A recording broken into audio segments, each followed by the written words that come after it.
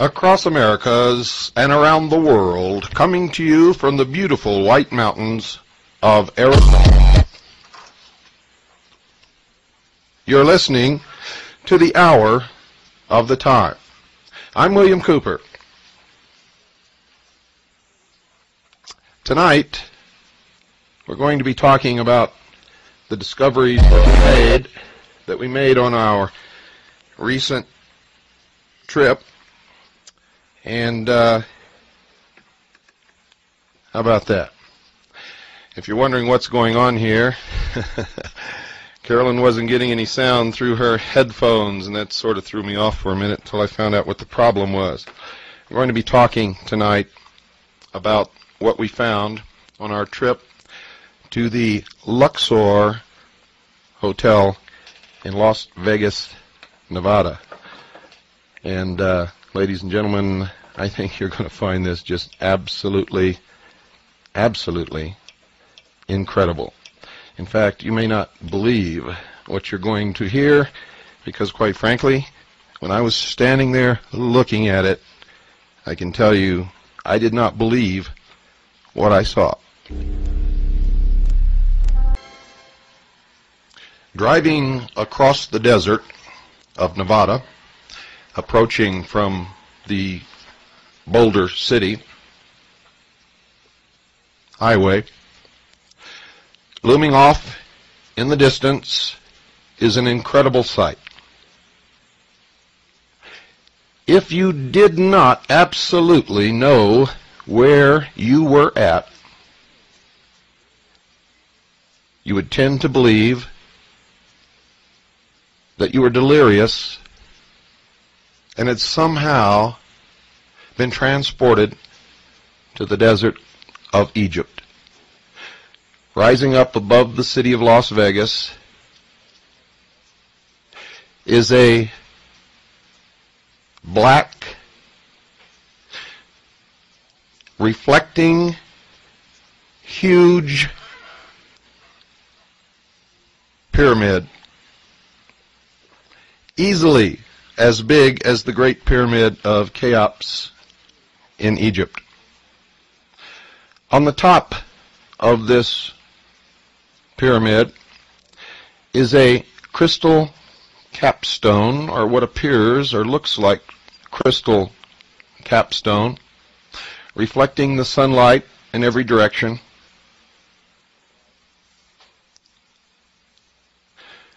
If you've ever looked at a polished piece of black obsidian volcanic glass, that might give you some idea of what the surface of this pyramid looks like. As you travel closer along the highway, you begin to see looming up in front of the pyramid an exact replica of the Sphinx. And in front of the Sphinx, towering approximately 150 feet in the air, the phallus of Osiris, an obelisk. For those of you who have not followed our series on the mysteries, and if you don't know what an obelisk is, I'm sure you're acquainted with the Washington Monument.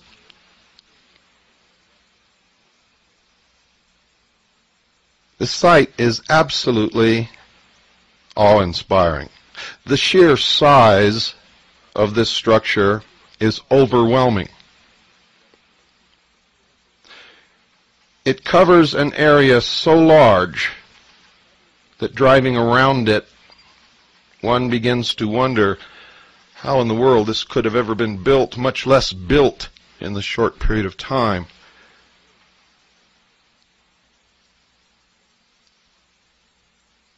That it was, in fact, assembled.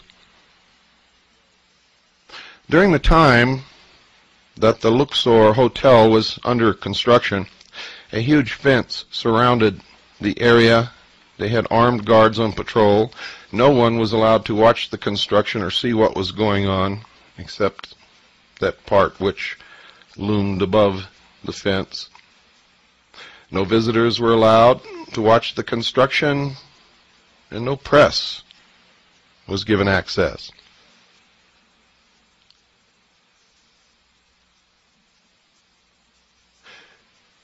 When we first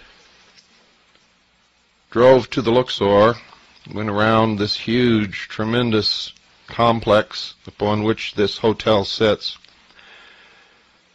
and then finally went across the street, parked the car, put our press passes on the front of our garments, got out with our video cameras. I looked directly across the street and was confronted with the head of Tutankhamun, who then promptly winked at me. Everything about this ninth wonder of the world, for it truly is, I can assure you, leaves one with a sense of awe, a sense of disbelief, overwhelming beauty. It is, in fact, beautiful beyond description. What I'm trying to do here is convey to you what I saw, and there are not words enough to do it. Now, if you've listened to our series on Mystery Babylon, you know that the Egyptian pyramids were never tombs. They were not burial places or crypts for the bodies of kings or queens or anyone else. They were temples, great temples of the mystery religion, and they functioned for the purpose of initiation. I can assure you that the Luxor Hotel in Las Vegas is a temple of initiation for the masses, the millions upon millions of people who visit that city each year. Probably billions. Not just from America, but primarily from America, but also from around the world. For every single bit of symbolism connected with the mysteries is built into this hotel. Beginning with the obelisk, which represents the generative force,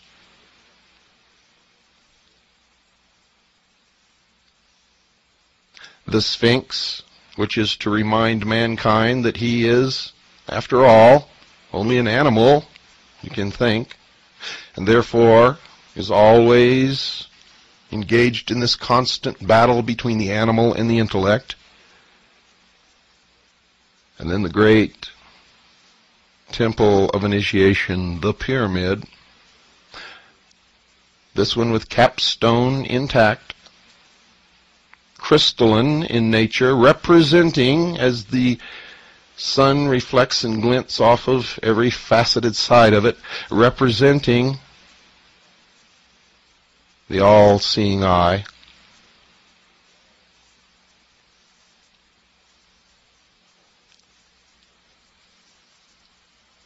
To give you some idea of the size of this structure, inside the building on the ground floor, 9 Boeing 747s would fit comfortably with no crowding and no problem. 9 Boeing 747, and those are the huge passenger jets. 9. Inside the building there is an obelisk which begins at the lowest floor, which is below the ground floor actually. Begins on the lowest floor, comes up through the casino, onto the upper deck, and points directly at the center apex, the zenith of the pyramid, is another obelisk. It is an incredible sight, ladies and gentlemen. Everywhere you go, there are Egyptian hieroglyphics, scenes of all of the ancient gods. Remember, I told you all the old gods are returning. Boy, are they ever. The whole story of the Osirian cycle is unfolded. The Nile River is there. And in fact, the Nile River circumnavigates the entire lower level. And they have great Egyptian barges upon which people ride around the inside perimeter of this great pyramid. The rooms are all built into the outer walls. There are no rooms inside the walls. They are in the walls of the pyramid, and each floor is on a level that juts out above the floor below it, all the way up. The elevators are inclinators, and they travel up to the different floors. 4 elevators or inclinators, one at each corner of the pyramid.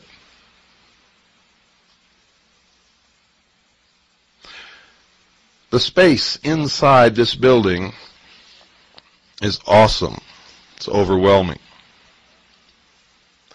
As you travel up the escalator and walk down the steps into what appears to be a city within a pyramid, in the midst of which is this huge obelisk pointing toward the apex above.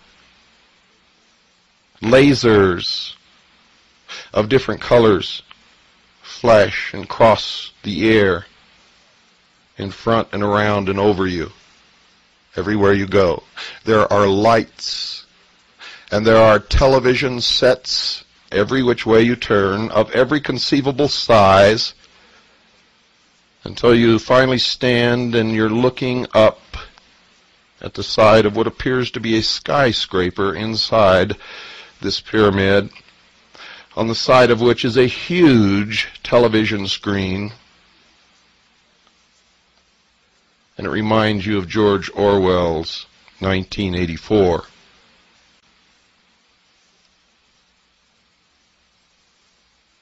That immediately comes to mind. For everywhere you look, there are eyes and television sets, just as what was described in 1984, or in Huxley's Brave New World.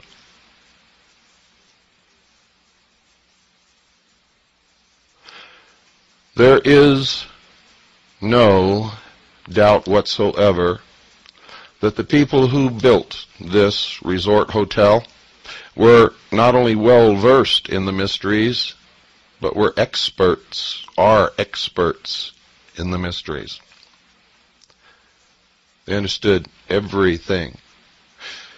There is a 3-chapter episode consisting of 3 different rides or experiences, whatever you want to call it, called The Search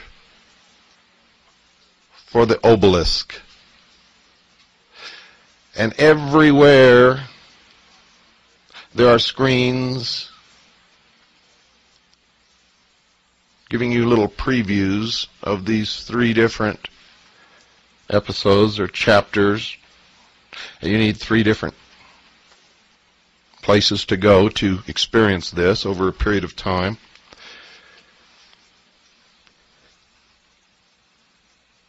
And they are urging you to come join the quest.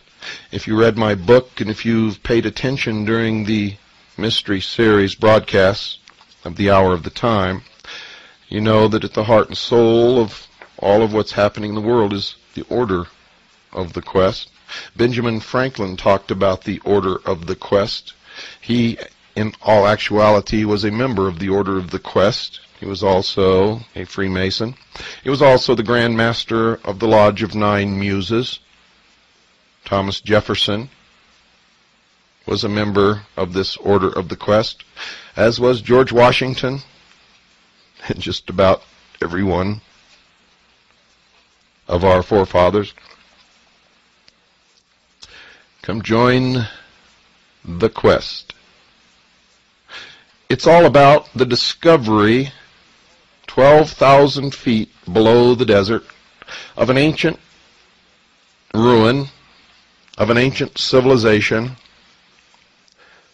where they find levitating craft. Does that sound familiar? Any connection here with UFOs? Any connection with Hitler's belief that the Aryan race represented the survivors of a lost civilization, far advanced beyond what we are now? And that in this ruin, also this rings of the tails of the inner earth, in this ruin they supposedly found a crystal obelisk, which was stolen, by the way, by a Dr. Osiris, who now holds the key to the future of the earth and mankind.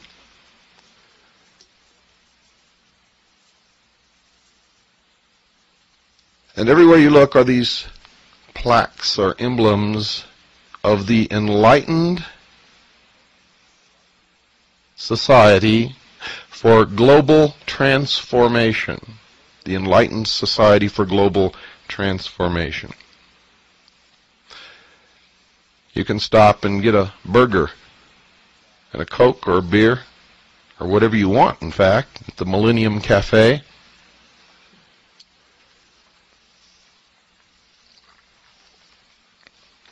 I found it at first to be difficult to understand what was going on around me and to, in fact, keep from bumping into people, because everyone was so preoccupied with looking up or looking behind them that we were all constantly bumping into each other. Men, women, children, didn't matter. Temples, emblems of the snake were everywhere. Now, on that first day, I very wisely retreated to get my wits about me. I took a little bit of information with me.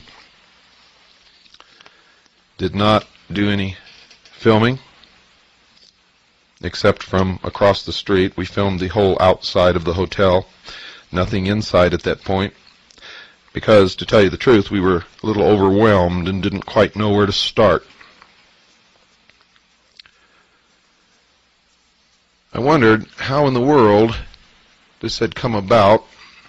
I found out through asking questions that the hotel and the grounds, the complex, the Sphinx, the obelisk, everything had cost $400 million.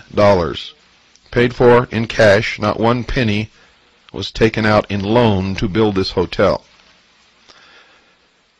Now, if you ever had dreams of going to Las Vegas to win your fortune, I would suggest you take those dreams, put them in an iron box, lock them up, and throw them in the deepest river that you can find.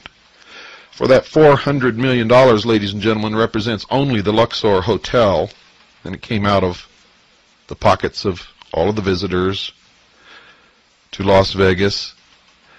who had visited these hotel casinos: the Circus Hotel Casino, the Excalibur Hotel Casino, the Slots of Fun Casino and Silver City Casino, the Circus Hotel Casino in Reno, Nevada, the Colorado Bell Hotel Casino in Laughlin, and the Edgewater Hotel Casino in Laughlin. For it is the group that owns this conglomerate of hotels that built the Luxor. And it became no surprise to me to find out that it was Circus, which had also built the Excalibur Hotel. And if you listen to our series on the mysteries, you know that the Roman circus was built to take the attention of the people away from the emperor, to give them the games, to quench their thirst for blood and excitement, so that when they went home at night they were exhausted and didn't feel like rebelling. And it served the emperor well for hundreds of years. So they built the Circus Hotel in Las Vegas.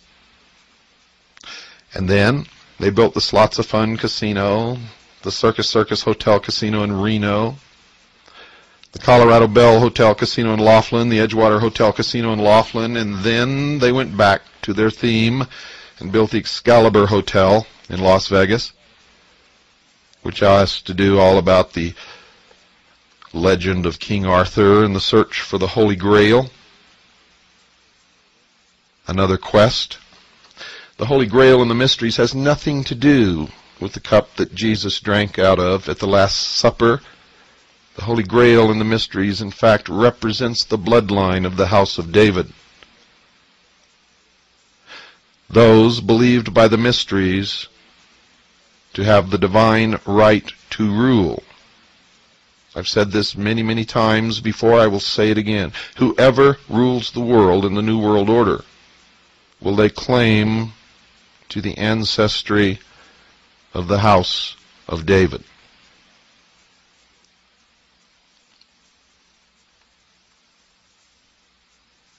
And then the Luxor, the ultimate temple of initiation that has ever been built throughout history. The shows that you go to in this hotel are beyond description, and you'll have to wait until you can get a chance to visit the Luxor, and I advise you all to do it. You will see verification in front of you everywhere you turn of everything that I've ever told you on this broadcast about the mystery religion of Babylon. It's all there. Nothing has been left out. As you go from show to show, you are indoctrinated slowly into the mysteries.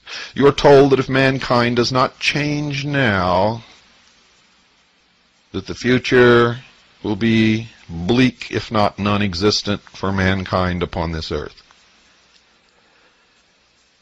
Everywhere you hear the phrase repeated, now is the time, now is the time, now is the time. The same phrase that kicked off the French Revolution and the Bolshevik Revolution is now being heard in America.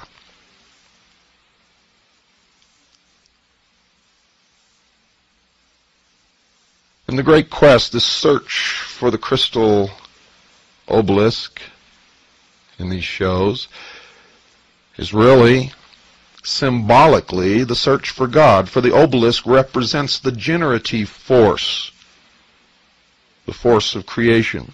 It makes things happen, gets things done. And what you ultimately discover, and by the way, the discovery, as far as I could see, was only made by a few, is that there is no God. Man is God. That's the theme, and that's what you learn if you're paying attention. Most people that I saw were completely baffled.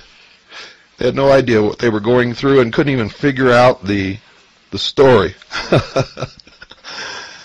And that was amazing. It's amazing, it's entertaining, and it's very, very sad. to watch sheeple trying to deal with this great esoteric religion that's all around them and not understanding one single piece of it. I thought everywhere I went. People would come out of the first episode scratching their head and looking around and wondering what it was all about, what happened here, it was a fun ride. And I got to tell you, folks, the ride on that first episode, well, I can't describe it. I will tell you this.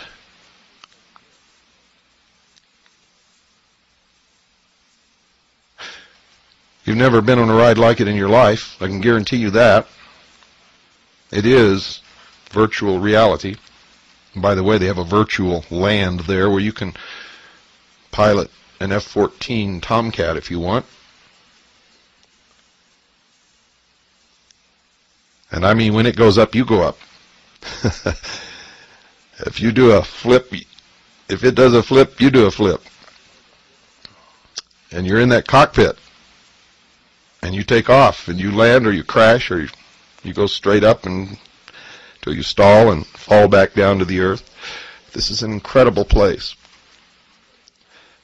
Now, when I did the episode explaining the meaning of the movie 2001, and that's why I used that music again on this program to remind you all of that.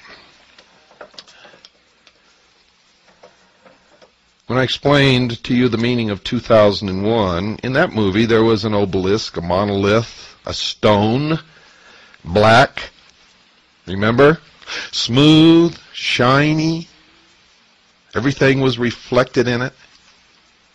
And remember when the astronaut went out to investigate it, he couldn't find an opening, and finally he pulled up a piece of it, looked inside, and there was another universe.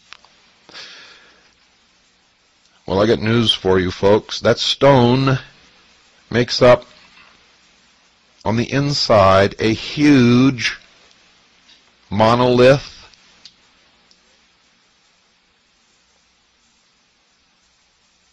Just like in the movie 2001, perfectly polished, as black could ever possibly be in your wildest, darkest nightmares. And it reflects everything that goes on. All of the lights and the laser beams that are flashing through the air are all reflected in this shiny, polished, smooth black stone.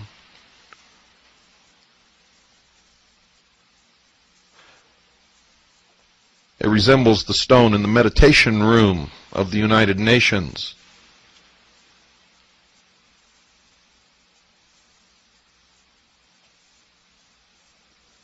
You really must go and see this, folks. It is a necessity for your education. If you can't go, we filmed it all. It's probably some of the most wonderful, beautiful, fantastic footage that I've ever taken. And we're in the process of assembling a video which you will be able to obtain from us, and I'll tell you how to do that later in the program.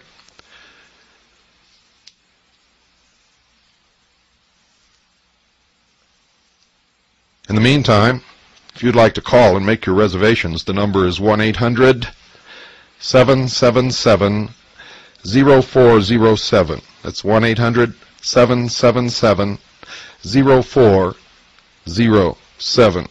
Don't go away. I'll be right back.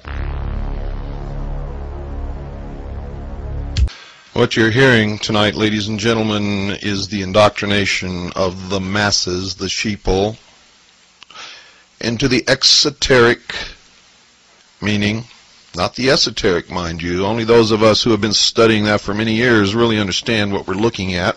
But the public is being prepared for the New World religion.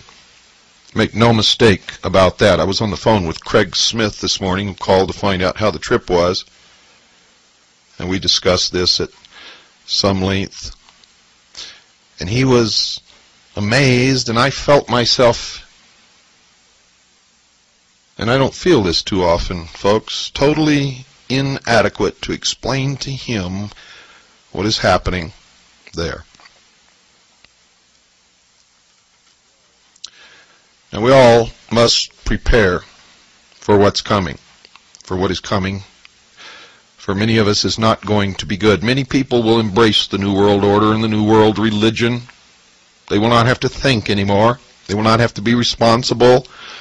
Of course, they will have no freedoms, but Daddy will take care of them. Their every need will be furnished as long as they do what they're told, when they're told, how they're told, and worship the God that they're told to worship.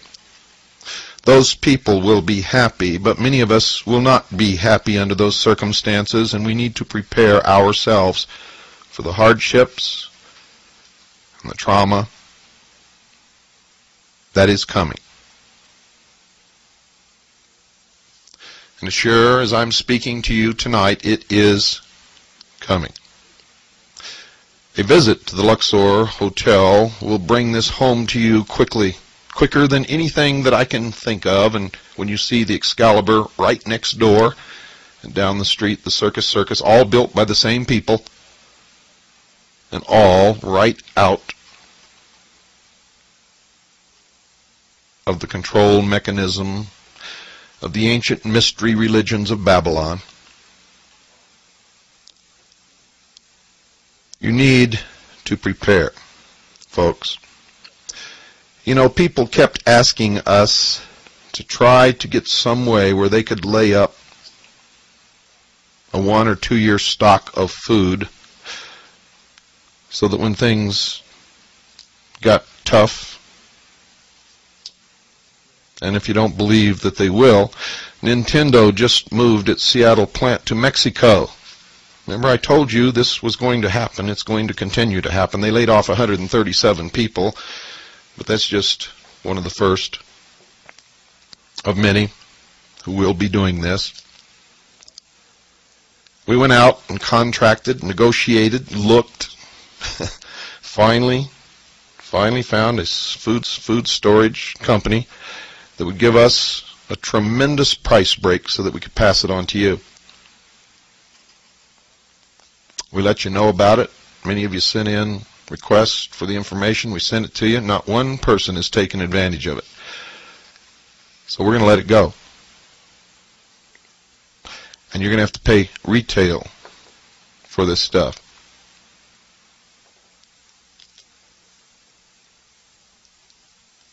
Now, there's something besides food that you have to do, and many of you have been taking advantage of that.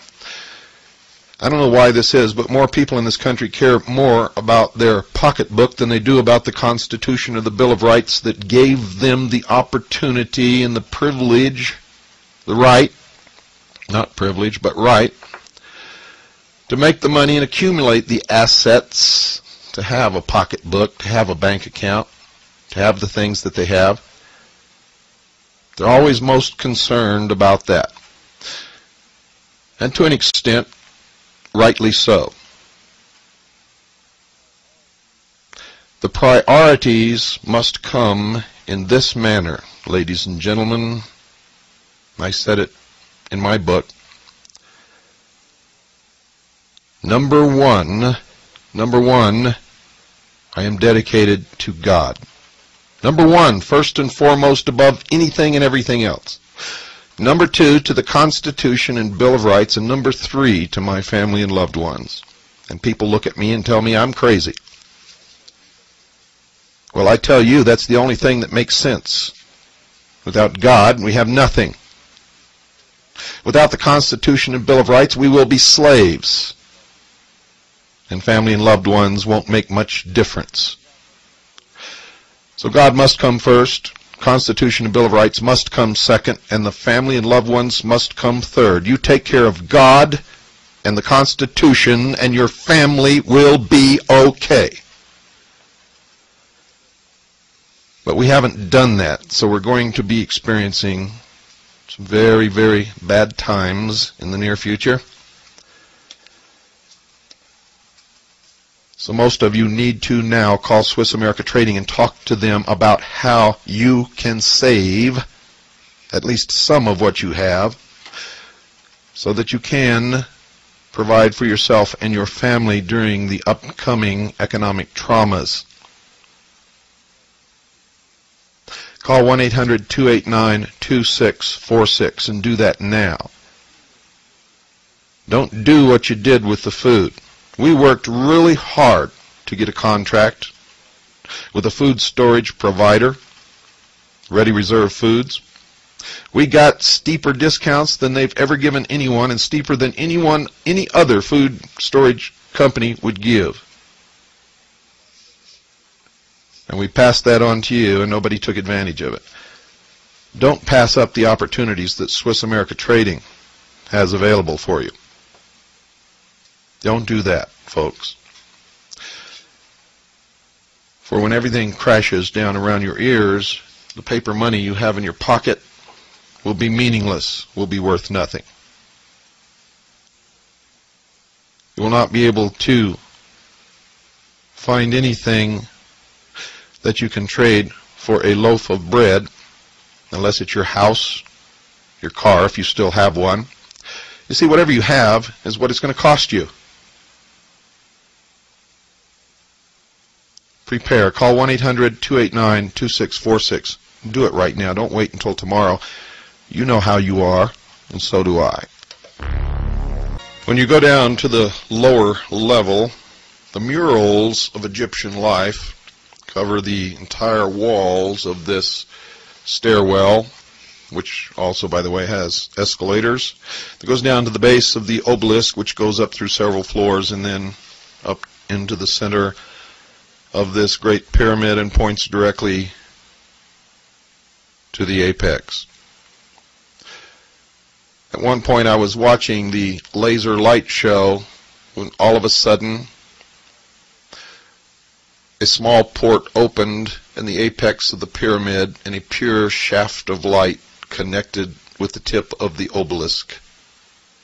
And a chill went right up my spine and the hair stood up on the back of my neck. And I felt this terrible fear in my belly, knowing that these people are not playing games.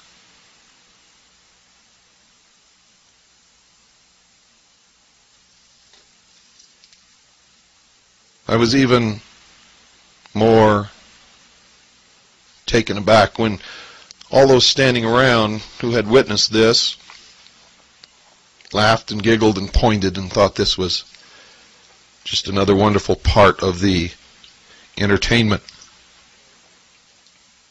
having no conception of what they were witnessing. Luxor, by the way, means the source of light.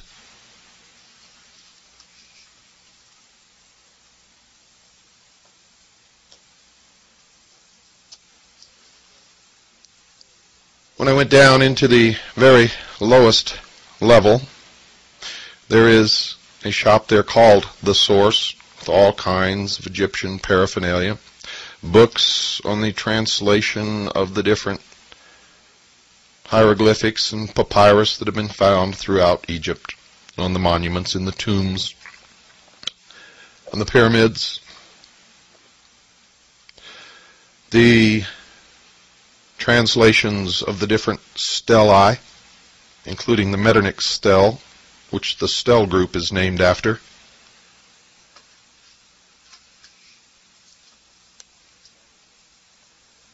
Next to that is a museum. There's a complete reproduction of Tutankhamun's tomb. Then I began to see these photographs of dancing girls and men in chariots, and these were photographs. These were not paintings or prints. These were photographs. And then I saw double doors above which the words theater was displayed. Again, pinned on my press pass, went through those doors Down in the bowels of this huge, gigantic pyramid was a recreation of the Roman circus. And at night they have huge pageants. The one that's advertised is called the Winds of the Gods. The Winds of the Gods. And at one point, the wall of this huge, tremendous circus, in which you could place a football field, opens up, and they create the Nile River running through this auditorium.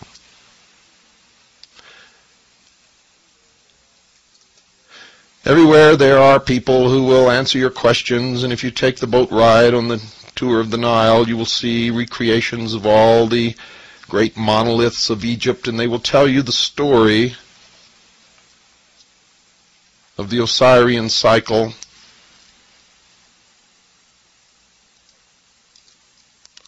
of Nut and her children, Isis and Nephthys, Osiris and Set. And at one point you will see the guardian of the secrets of the universe displayed upon the wall. If you don't look up high, you won't see it. The only other place you see it is in the first episode of The Search for the Obelisk. This creature has the exact same facial characteristics and the exact same eyes as the supposedly alien creature on the cover of Whitley Strieber's book, Communion.